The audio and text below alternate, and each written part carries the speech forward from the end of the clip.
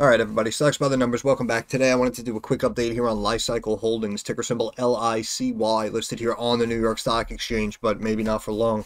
And basically, what we're seeing is we're seeing a company that absolutely cratered down. Now, I appreciate the fact I have not looked at this one in a while. However, at the time, I just went back, I rewatched the video I posted. The video was posted, where the hell am I? February, March, April. So it was like there on the 4th, April 4th, right there. So you can see the top left of the screen, the O, the H, the L, the C, that's the open, the high, the low, the close. And you can see it closed at 5:59, and that's when I posted the video. It was a little after market hours on that day. And basically what I said was, right, if we back up from before that point, as you see, I basically said overall that the company, like at that point, just started bringing in a couple of $1 million. And, you know, essentially out of the gate, it was just overpriced. At the time, when we looked at 559, it was just shy of $1 billion market cap, right? Which means doubling it up here at around $10 means that the company IPO'd at roughly $2 billion valuation. The problem is they just weren't making any money. And at the same time, apparently they were bleeding like an animal. And I mentioned, of course, you know, basic economics and business that, in my opinion, you can't really sustain a business if you're spending $7, $8, $10 to make $1. And also struggling to make that dollar, you know, in the meantime. So it really seemed like it needed much more time. And even based on the projections at the current levels of 559, again, market cap, I think, was like 950 million, right around there. So let's just call it $1 billion. And at the time, again, they were bringing in like $4 million a quarter, right? So the company was making like $15 million for the year, but it, you know, on paper, it was worth $1 billion. So yeah, that's why I said chances are it'll most likely stay inside of this wedge for at least like the next 2 to 3 quarters. And I even circled out like the estimates of when roughly these earnings reports were going to be. And this is why I always say you have to do your own due diligence and you have to keep an eye on your stocks. Okay, not everything is just inevitably going to go higher no matter what, so you can just blindly buy and just keep, you know, going on about your day. No, this is again, this is money you work hard for.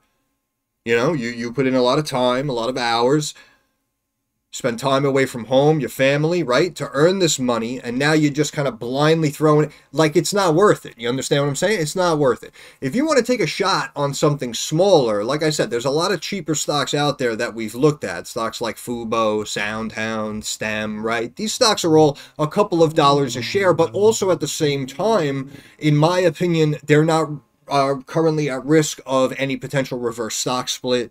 They're generating decent money, and they're actually, you know, considered fair valued or undervalued in my opinion when looking at some of the numbers. You know what I'm saying? So these are companies that are slowly growing their clientele. They're making tens of millions, hundreds of millions. They're projecting to continue to grow. The problem with Li-Cycle was they didn't prove themselves to us yet, even when we looked at it back in April. And that's why I said, even looking at the forecast at the time, forecasts were significantly higher than where they are now, I'm sure. But you know, the company was projecting to jump up to like 15 million the quarter after we looked at them. And then the next quarter, they were jumping to like 22 and then like 41, right? So even at those levels, I said that it could be, you know, potentially viewed as like fair valued at around that $5, $6 level, and it could just kind of hang out. But if they started chunking up the revenue and coming close or beating those estimates of 15, 20, 40 million, then it would have been one of those earnings reports that could have been the main catalyst to pop the stock out of this long-term wedge that it was in. Right? So that's what I said. I was basically in wait and see mode. I said it was overvalued. It has the potential to continue down into this wedge and drop down. You know, I would consider, I think at the time, 559, I think I said, like I said, I just want to be honest and just want to relay everything I said in the video. I don't want you to think, I don't want you guys to think like, yeah, I'm one of those people, oh, he only talks good about himself. Like, you know what I'm saying? But I did say here at the time, like if it dipped down, I said I would potentially consider getting into at the low 4s going into this earnings maybe.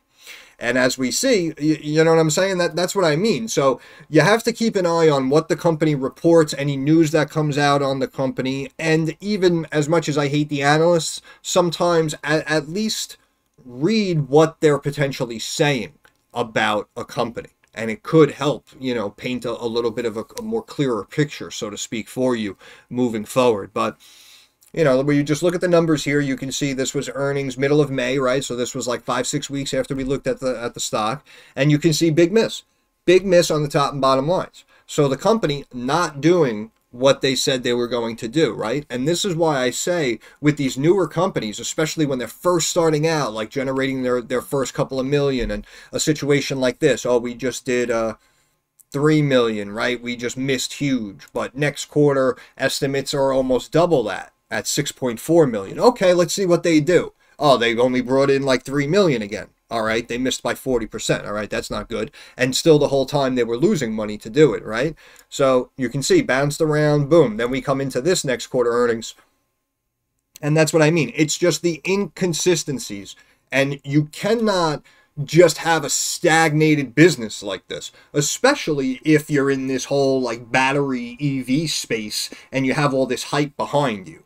That's what I'm seeing here. Because as I mentioned with a lot of other stocks too, and I'm not trying to bash all the ones that we looked at, but we looked at a lot of these little tech stocks that were massively overvalued. In my opinion, it seemed like a no-brainer that they were just going to sell off and fall off a cliff. And, you know, 4 out of 5 of them did, or however many we looked at. So this is why also, you know, I kind of appreciate doing this content for you guys as well, because I might talk about a stock that I like personally. I might just, you know, analyze a brand name stock like a Hershey or a Disney, or at the same time, I could look at something like this, which honestly, I wasn't too familiar with Li-Cycle, but again, you know, I know what to look for. I look for certain metrics. I look for trend patterns along the way, and I try to just combine everything together and just try to just help you guys and try to potentially point you in the right direction. But again, we know regardless of how much analysis we do, anything can happen here in the markets. We think something's undervalued, it goes lower. Something's overinflated, they keep taking it higher. So, you know, we never really know what's going to happen. But basically, getting back to Li-Cycle here, we can see inconsistencies. Now, apparently, as of last quarter, estimates dropped to sub 3 million. Look at that, 2.79 million. So that's what I mean. It seems like they're losing faith here in this stock. Company happens to come out and post 4.7 million, coming in 68% above analyst expectations. Look at the EPS, though. Losing basically triple what Wall Street expected. And that's the recipe for disaster. This is what I always say. When companies are bleeding too much, you can't spend $3, $4, $5 to make a dollar. It inevitably leads to market sell-off, unless, of course, your revenue somehow starts chunking in like crazy. But usually, for the most part, it leads to consistent market sell-off. Stock price consistently goes lower. Now you have a situation where the stock is now trading at less than $1, right? So they already got that warning from the New York Stock Exchange. And now they have to get their earnings, their share price back up to above $1 for like 30 consecutive days, I think it is, or the average price over the last couple of months. But basically, what I'm getting at is, this is why with a situation like this, and again, I appreciate the fact you guys were hyped about it, and still might be, but this is why with a lot of these situations, I am in wait and see mode, especially with these smaller, newer stocks. Let them prove it to you. Let them prove it to you, right? And think about this. We looked at it back here, and it was $5.59. And I said, you know, we could stay down here, and if we stay in the wedge, look, now we're at like $3. And let's just say, hypothetically, they got that facility built, and they actually started chunking up revenue, and they pop out here, and they pop up to like $5.50, $6. Yeah, you weren't involved the last 8-9 months since we last looked at it, but the company has now proven itself. It's on track. It's showing the growth, you know, and if this pattern played out and then it popped out to 6, yeah, now it's at 6. We originally looked at it at $5.59, but remember, at $5.59, you technically would have had much less conviction, much less confidence, because the company, again, as we said, and apparently it came to fruition, but overall just overvalued at that point and hasn't proven themselves in their actual business. And you see they consistently kept missing earnings after we looked at it. So you know what I mean? That's why it turned out, we turned out to be correct with that wait and see approach. But anyway, long story short, even if you didn't own it this whole time, again, at least now you can buy in basically the same, maybe a little bit higher than where it was from when we first looked at it. But again, at this point, we said, they said that they were going to be 20, 40, 50 million a quarter now at this point, right? You got to keep that in mind as well. So again, yeah, you missed the dip and the low price and you could have got in earlier. However, you buying at this price of $6 with the better numbers that they were forecasting, right? Now you know, well, not know, of course, nothing's guaranteed, but now you have much higher conviction. You have much higher confidence going in at $6 saying, no. All this company has to keep doing is doing what it's doing, you know what I'm saying? And by the end of the year, maybe I can see like $7.50, $8, and I can be up a good like 50, 60%. I think if they keep doing what they're doing, and I'm going to keep an eye on it, but I think if they keep doing what they're doing, then, you know, yeah, we can easily see $10, $12, you know, inside of the next 12 to 24 months. It's going to turn out to be a phenomenal hold. And if I want to sell at that point for a great gain, I'm only going to pay, you know, long-term cap gains and not short-term cap. You know what I'm saying? That's why sometimes I feel like, in my opinion anyway, significantly easier to invest for the longer term as opposed to, you know, trying to trade, double up your money every day or every week for yourself. Because if you can kind of quote unquote know and what you can have high conviction in, if you can kind of see what's going to happen inside of the next 12 to 24 months, it's not only is it more of a confident investment, but again, you're paying much less on capital gains tax. And with situations like that, you would consider potentially investing more than you would have on something like a Li-Cycle. But getting back to the situation at hand, we have the beat here, and the stock completely falls off a cliff. I pull up this article here from January 2nd. So this was about 5-6 weeks ago. And we can see Li-Cycle Holdings, financially troubled, the company has been placed on notice for non-compliance with listing standards of the New York Stock Exchange. A written notice from the New York Stock Exchange was issued after the average closing price of Li-Cycle stock fell below $1 over a consecutive 30-day trading period. In response, Li-Cycle, listen to this. In response, Li-Cycle, quote, has advised the New York Stock Exchange of its intention to cure the deficiency and is considering all available options in this regard. In my opinion, that means reverse stock split, right? Because now we're going to further go down that this Rochester facility, Rochester Hub here, being halted, and it's going to cost twice as much. And now supposedly there's class action lawsuits coming in on Li-Cycle. So, you know, chances are, in my opinion, it's probably going to get worse before it gets better. And because the actual business itself cannot really come out with any positive catalyst that I see, you know, they probably can't convincingly beat earnings and have revenue pumped up, right, to hype the stock back up so that the value increases on its own organically.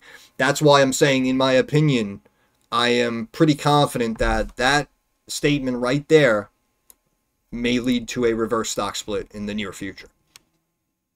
Li-Cycle stock plummeted to all-time lows over the past 2 months following October 23rd announcement that the construction on the Rochester Hub was being halted due to a doubling of the project cost. Initial price tag $485 million rose to $560 over the summer. Now is ballooned between $850 and $1 billion, the company said. Now imagine I told you that. Imagine we were going into business together, you and my financial backer, and I said, yeah, listen, I want to build this facility. It should cost about $400 million. And you said, all right, you know, let's start breaking ground. Let's get it going. And then all of a sudden I say, yeah, listen, I need $900 million. Chances are you'd probably be upset, okay? And that's what's going on here with the shareholders apparently filing a class action lawsuit here against the company. First listed on the New York Stock Exchange in November of 2020, Li-Cycle has reached a high water mark of 1384. Several national firms have joined a class action lawsuit by investors who allege company management made misleading statements regarding construction of the Rochester Hub and the company's operations. That's it. In my opinion, it might actually be done. It might actually be done. Because again, when they first said, what was the pump here? Okay, so they pumped it up from 485 to 560 million. Okay, so just try to put yourself in that situation, right? Imagine you were my financial backer. I was running things, and I said, hey, listen, 485 million. You said, all right, do it. Then I come back to you, right? And we could make the argument, hey, listen, the environment's rough. This happened, that happened. Prices are up, hyperinflation. Now it's going to be 560. Obviously, initially, you would be upset, but also you would understand, obviously, why the costs went up, and it would be no problem. But now if I come back to you and say, oh, yeah, listen, we were way off. I need $1 billion. Now we have an issue. That's what I'm saying. Now we have an issue. That's why with this class action lawsuit coming out, I can understand and appreciate where they're coming from. Because that was a gross miscalculation to go from sub $500 million to potentially $1 billion. So I understand why investors are upset. Again, this is just my opinion. I'm not an attorney, but in my opinion, I actually think they have a strong case. And with consistent negative news coming out, your stock will consistently fall off a cliff and drop down. So now we have a company, again, just making a couple of $1 million here. We come back, yeah, like 3-4 million. That's what I mean. The company's still making like 12-15 million for the year. We still have a market cap of 82 million. So maybe you can say now it's like fair valued. But again, as I mentioned, now they're potentially about to lose listing on the New York Stock Exchange. So that's why I'm saying, in my opinion, it does sound like a reverse stock split may be imminent, and things may only get worse for Li-Cycle Holdings. Which is why, again, when I originally looked at it, and I basically said I would be in wait and see mode. I would let the company prove itself to us. Show me that growth you were projecting, right? Because they were doing like 5-7 million at the time, and then all of a sudden it was going to be 15, and then 22 million. So okay, all right, go ahead, show it to me. Go ahead, show it to me. Make me a believer. And if you actually showed that to me, and that's what I mean, then I could have potentially made an update video if someone brought it to my attention, because we're looking at a lot of stocks. So I'm going to be honest, sometimes I look at these stocks in these videos and I may forget about them. My apologies if you have a position. It's nothing against you personally. I'm not trying to hate on your stock. But that's why, again, like if they started bringing in, all of a sudden they were reporting like 30-40 million throughout these quarters here that we were initially waiting for, then I can, do an update video and say, hey, listen, I may still say, hey, it's a little overvalued in the numbers, but hey, the company's growing, like crazy. Revenue's chunking up now by tens of millions. Like this may be one that really starts to grow over time. Like we may want to consider getting in. I'm an honest guy. I would have been honest about it. But of course, unfortunately, that is the opposite type of storyline that we're getting here from Li-Cycle. The company apparently dealing with a lot of big negatives here. And that is why, again, just because these companies are a new tech stock coming out, or again, like, oh, this battery company, or oh, this is a new EV stock that's going public, like, you work too hard for your money. And basically what I'm seeing, in my opinion, is once you get to Wall Street, you're just handed hundreds of millions and billions of dollars. So these people have their money. They technically don't need your money, right? So that's why, in my opinion, if you are going to become a shareholder of a company and invest into that company, it should be a company that earned its stripes and actually deserves that capital from you. Not just some stock that hit the tape today. You know what I'm saying? That's why I always say, in my opinion, work smarter, not harder. Be patient. Sometimes it pays off to be patient. And I just want to say, listen, anyone who's down big right now, obviously from the time we looked at the video, you're down like 90% if you're still holding on. First of all, again, this is why we have to keep an eye on our news and our numbers, because if the company came out and made those announcements here along the way and you saw it chunking down and didn't get out, I mean, with all due respect, you know, this is, you know, it's going to come with more experience, but, you know, when you hear things like that, yeah, you may want to just take the loss and move on. But, of course, it's all hindsight. But also, again, this is why I'm saying, first of all, don't beat yourself up, because everyone you talk to probably has a position that's down 90+%, okay? So don't beat yourself up. We've all been there. And I just really hope that anyone who's still in, I just hope that this is a little extra money that you have, right? I hope this isn't like a sizable position that you went in heavy on, because, you know, it really wasn't that type of company to begin with. But I just really hope that moving forward, you have to learn from these mistakes. You can't just dwell on them. You can't beat yourself up. Oh man, I screwed up. I lost so much. No, stop that. You have to know why you lost so much, why it didn't work out, and what not to look for next time, what to avoid next time. And I'm telling you, it really sucks, and it's a rocky road. I'm not going to lie to you. But I'm telling you, you keep learning from those experiences and consistently working smarter, you won't have to work harder.